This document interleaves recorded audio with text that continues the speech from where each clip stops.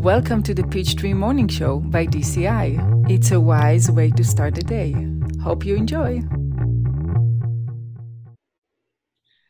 Hi, everybody. Welcome back to the Peachtree Morning Show. We're excited to be here today. I'm Alex from Durango, Colorado, and we have special guest Emily Chen from Taiwan. She's a full-time Diamond X speaker and trainer, and using Diamond Cutter principles in all areas of your life. I really admire Emily. We go to school together at the Sedona College as well, 10-time returners. And so we get to spend a lot of time together. I think of Emily as my sister from Taiwan. And we have Geshe Michael Roach here today, as always. I'm your brother from Arizona. Yes, you are. Not my dad. I'm your grandpa. That's my brother from Arizona. So I'm so happy to be with you guys today. And it is Thursday, July 9th. Yay. And we have a great show for you today. Emily, are you ready to play the question? Oh, yes.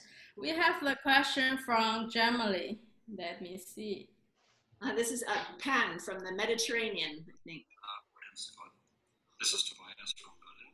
I would like to know what I can do to plant seeds for enhancing, maintaining, or improving the vision of other people, like blind people, for instance, or those elderly who are getting poorer and poorer vision.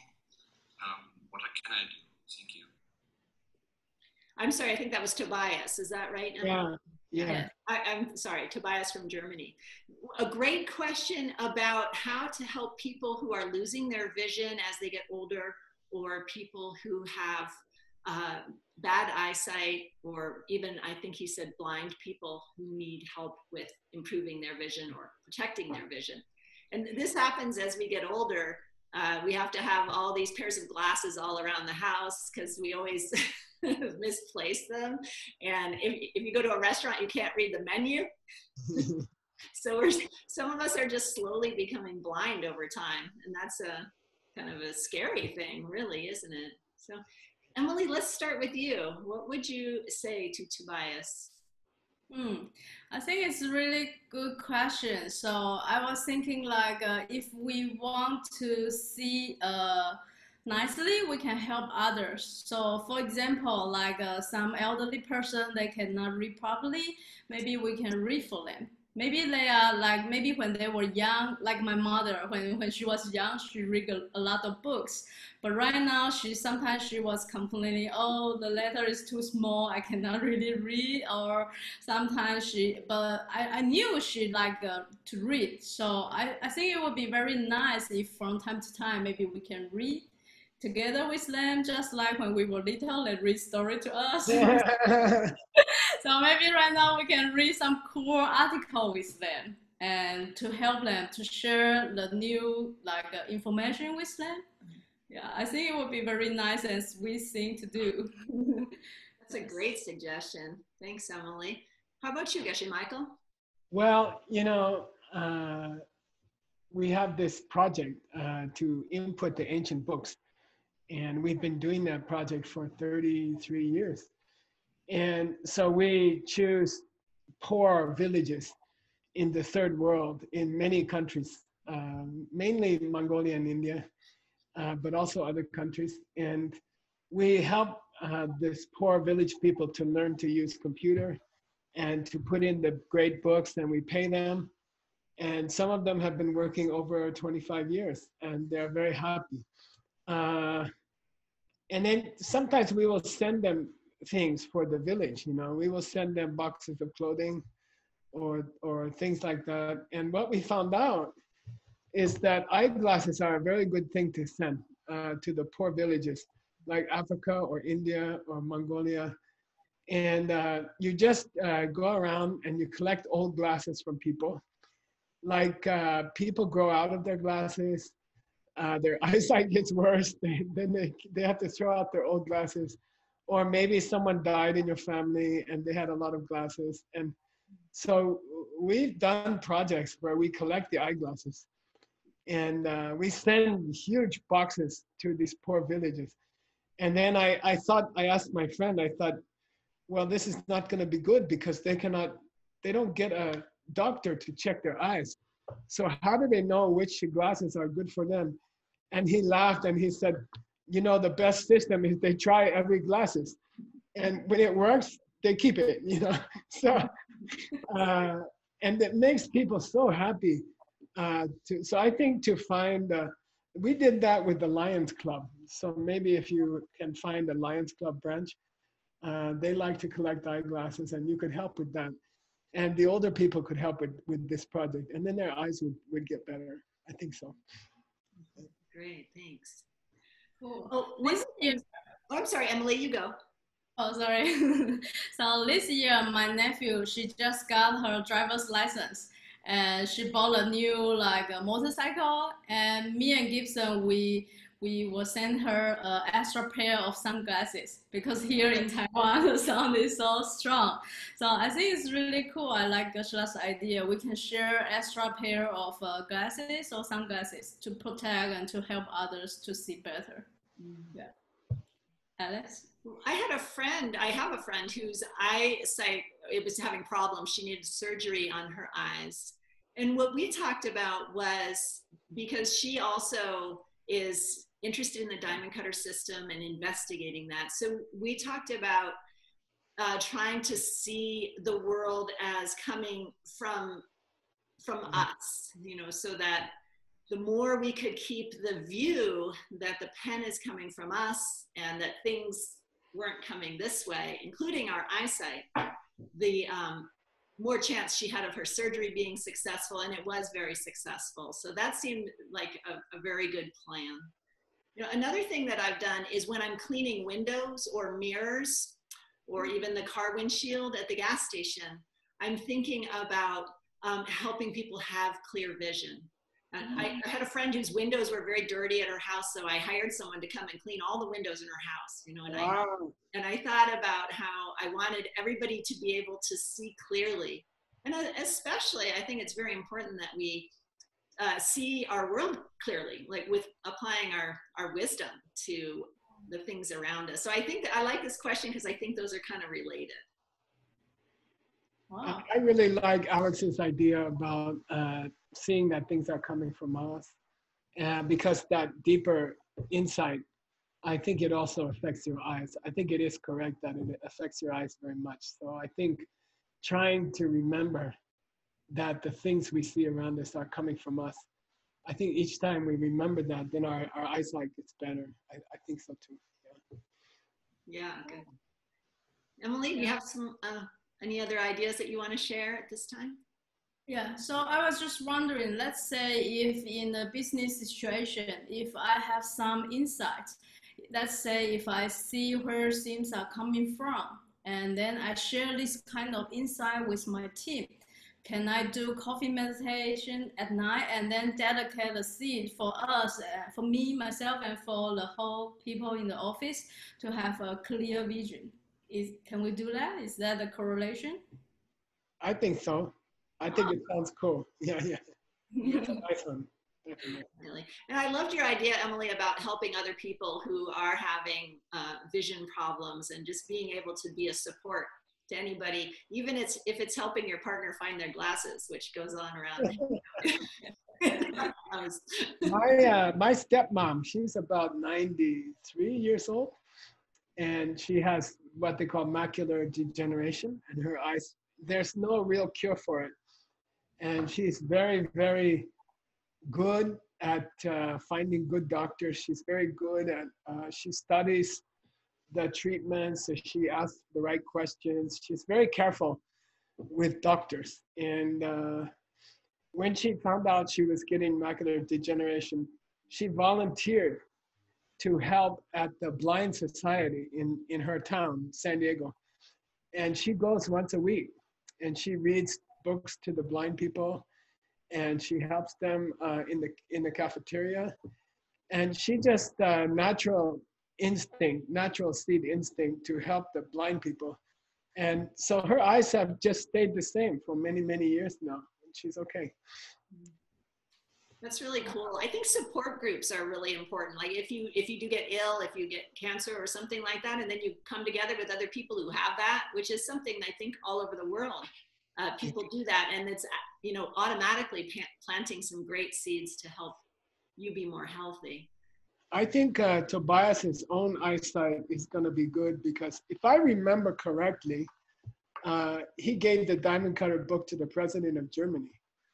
He had a meeting with her at his job, and I saw a photo that he gave her the diamond cutter book, and they talked about it.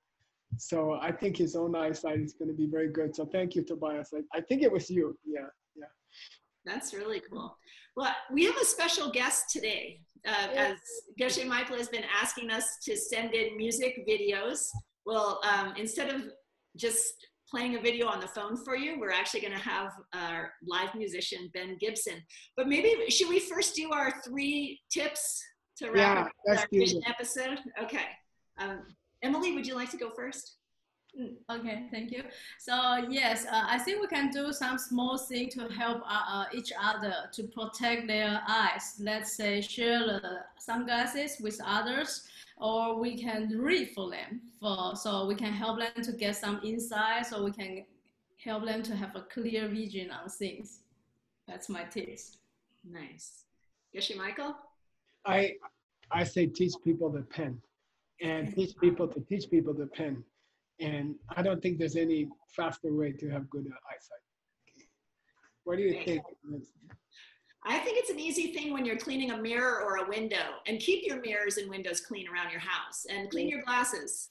And I think when you're doing that, think about how it's helping everybody to see more. We can clean the lenses on our Zoom camera too. Think about helping other people have good physical eye vision and to have clear insight into how their world works. Cool. Okay, let's play music. So we have Ben Gibson, and he is going to come in here, and he's going to play an original song. I'll let him tell you about it. Hey, everybody.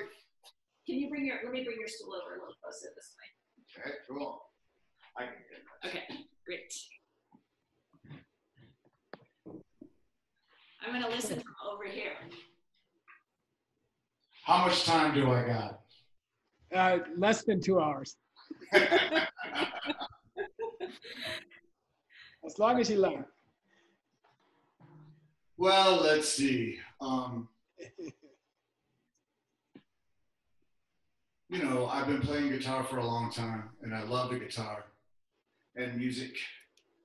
And this is an original I wrote some years back. It's called She Knows Me. And I think I'll start just, you know, noodling around a little bit, then get into the song.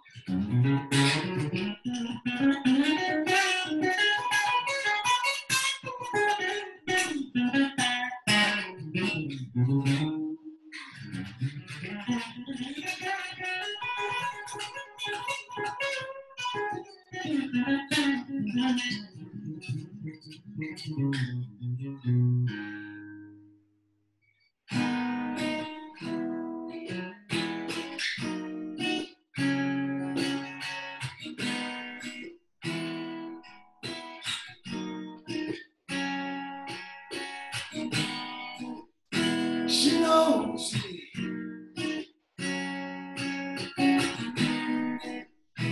She's right on time.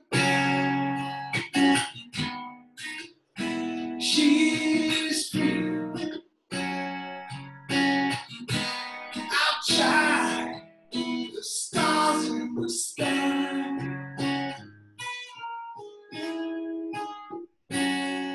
Great mysteries expressed there.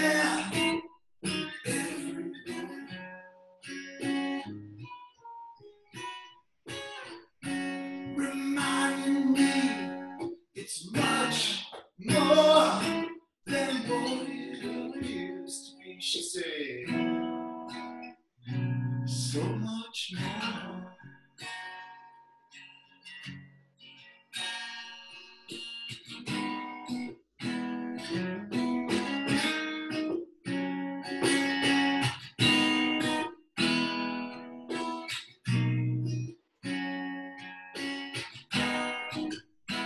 You are the one. Don't give in to shade. Keep doing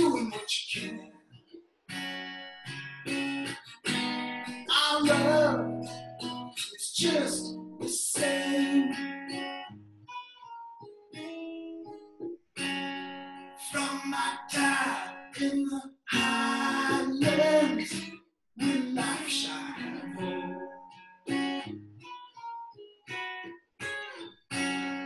To my time in the ashes, the dark night of my soul, no matter what the light.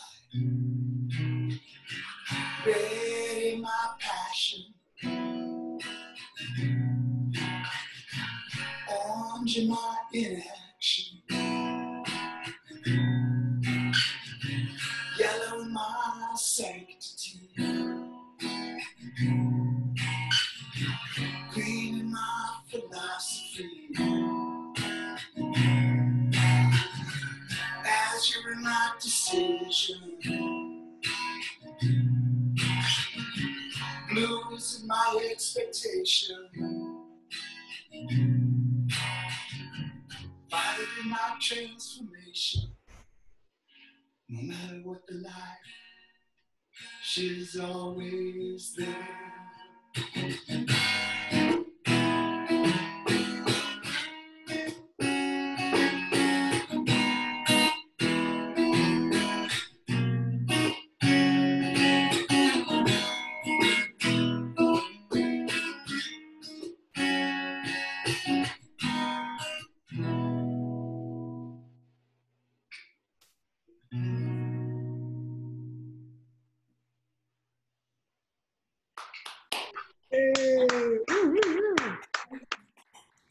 Thank you so much, Ben. Ben Gibson, everybody. Thank you, Ben. All right. That song about you? No, it's not about me. I think so. No, angels. I don't know what it's about. It's a mystery song. So we have a little bit of housekeeping still to do. Okay. We need to encourage people to send in their questions. We've got the email address there. Hopefully you can see. Question. Yes. See question at diamondcutterinstitute.com. Please send your question, share with us. Mm-hmm. And you can send your playlists in, and Emily knows that email address too. I didn't have it written down, sorry.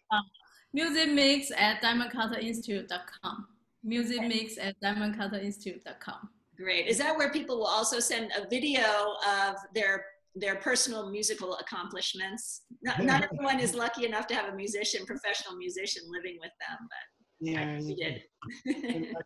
All right. And Emily, do you have our question for tomorrow? I think we have Janice and Tien on the show tomorrow, and this is the question that they're going to be working on. Yes. Hi, Geshe-la and teachers. My name is Katie. I'm from Singapore. I have this question to ask today. I've been in the corporate world for several years, and I realized that I really do not like to be inside the corporate world. But the sole reason why I'm still inside the corporate world is because for income, for survival. So I would like to ask, what is the seed that I can plant in order for me to get out of the corporate world without having to worry about the financial obligation and my living expenses? So in my life, I could go on to pursue in what I really wanted to do in my life. Thank you. Yay. Great question. Yeah. Tough question. Yeah. So it was wonderful to be here with Emily and Geshe. Thank you, guys. Thank you all very much. Thank you for coming, and thank you all for watching, and we look forward to seeing you tomorrow. Yeah, be safe, you guys. And don't forget, you find out the music list play winner tomorrow. Okay. Oh, yeah. Okay, bye, everybody. Have a great day. Thank you, Alex. Thank you, Emily. You are great. Thanks for watching today's Peachtree Morning Show. See you next time.